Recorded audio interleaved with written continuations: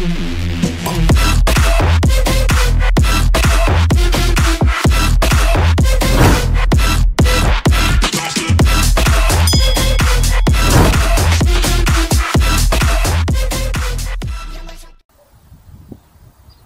Internet!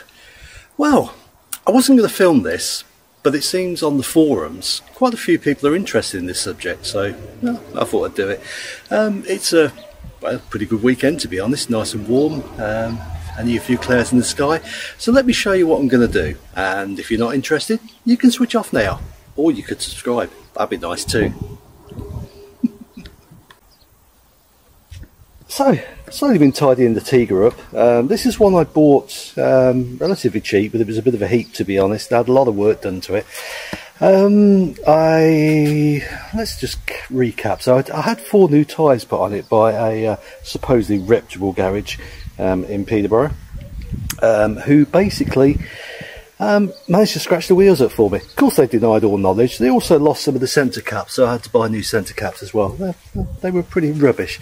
But yeah, when I came to pick it up, look at that. And I'd freshly sprayed these about, probably about a month, maybe 2 before. You can see there's that one there. That one, yeah, they managed to mark it just there as well, so let's have a look at the other one as well. I think they did most of them, to be honest. Oh yeah, managed to scratch that one as well.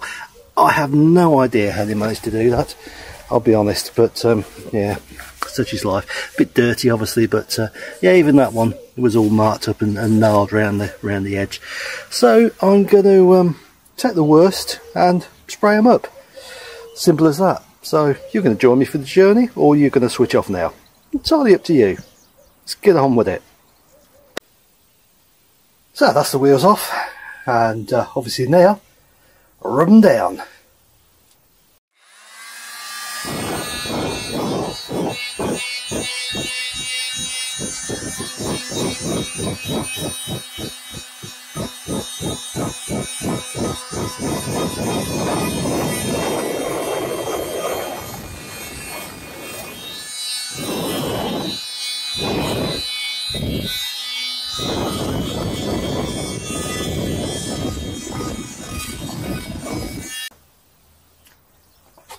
There you go, all rubbed down. Just got to blow them off with an airline and get a little bit of filler, and obviously fill or skim fill the worst of the gouges.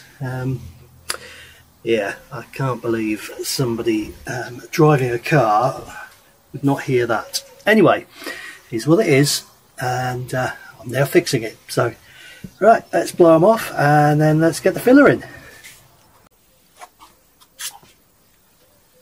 A little bit of filler in my wheels. Sorry. And back to the tool again for rubbing down time.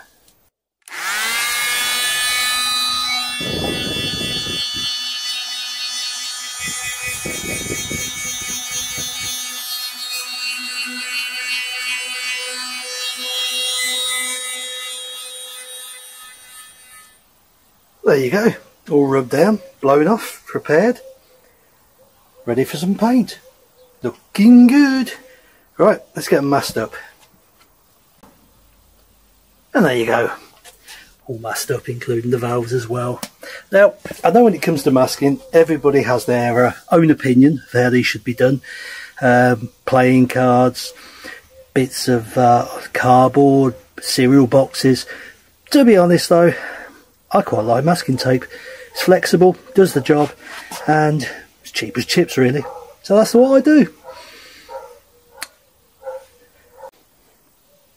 And for this job, I use the finest quality white primer from Tetrasil.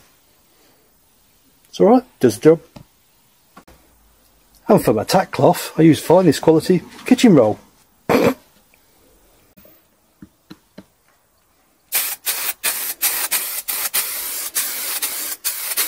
Yeah, don't get mad. Light coats, fine dusting each time. That's all you need. Build the coats up nice and gradually. I'm no expert, but I was a panel beater and sprayer many years ago, very long time ago. And I know that spraying, you just gotta take your time. Nice and steady. And when you've got your first coat on, you look for little blemishes that you want to quickly touch up as well. Right, let's get on with it. And there you go, a couple of coats on. And this is where you notice where you forgot to rub stuff down. Look, just there. Look, I missed it. There you go, had 4 thin coats and looking good. So, gonna let those dry for a couple of hours and then give them a quick rub down with some wet and dry paper. Get a nice smooth finish on them, and then it's ready for the silver. Going well.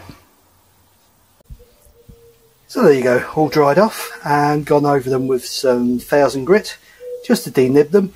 Obviously use my wonderful tack cloth, which is kitchen roll. And now time for some silver. Again, nice and steady.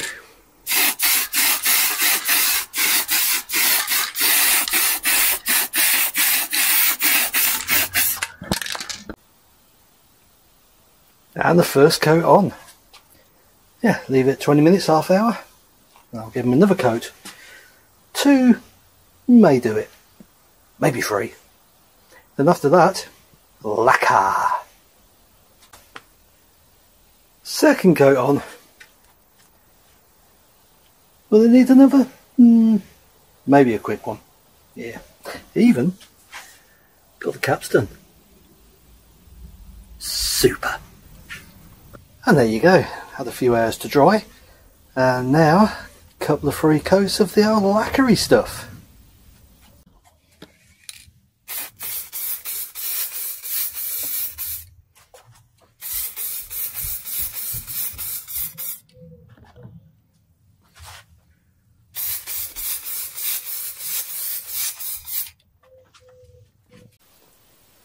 And that's it. Took a couple of good coats of lacquer, and now I'm going to drop them out in the sun to do some baking. Are they perfect? No. Are they better? Oh, without a doubt. Are they good enough for that old crate? Without a doubt. Much, much better. Yeah, like I say, it's not a professional job, but it's a hell of a lot better than it was. And now at least they won't look all beaten up and scratched, which was the aim. So if you're doing it yourself, have fun. It's not an easy process. Well, it is, yeah, but it's a lengthy process. I think that's what I more mean. Just takes a lot of time. Don't rush it. Take your time. Leave a good sort of 3/4 an hour to an hour between coats, and you'll be all right. Right, let's stick them out in the sun to bake, and then I'll do a quick shot of them on the car. Another successful job done on the Tigra. And now Biggles is going to ruin the video. Thanks, Biggles. And there you go, another quality bodge. Well done. Are they perfect? No. Is the car perfect? No, far from it. Does it look a lot better? Definitely.